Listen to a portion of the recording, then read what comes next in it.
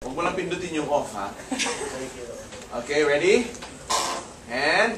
Sorry.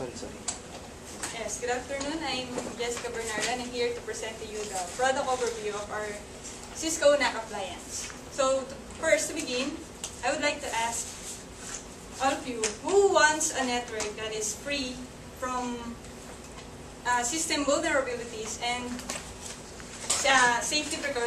security precautions such as viruses, threats from viruses, and worms.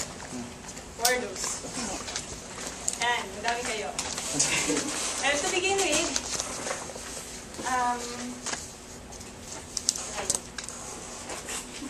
what is a Cisco NAC?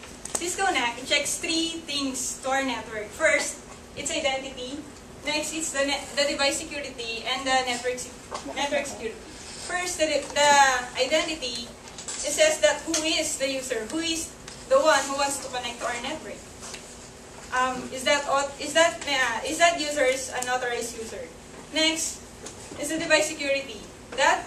Is that user that using that laptop or that device having an antivirus, an updated antivirus or patches. And next, we have the network security wherein is that antivirus, if it is running, does it have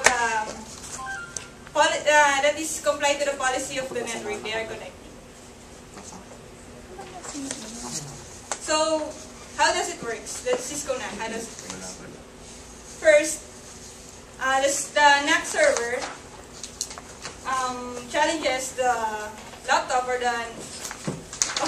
the user to log in with their credentials, respective credentials, which is their username and password. Then, the server